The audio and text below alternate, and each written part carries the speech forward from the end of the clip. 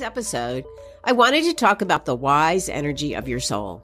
I am fascinated by the many lessons our soul can teach us. And one of the ways I do this is through the teachings and the readings of the Akashic Records. The Akashic Records is a place that holds the energy of all the many lives. It's in the etheric. When we work in the Akashic Records, we can look at those lives and those lessons without judgment. We can learn from them, we can bring the wisdom forward, and offer our soul some healing.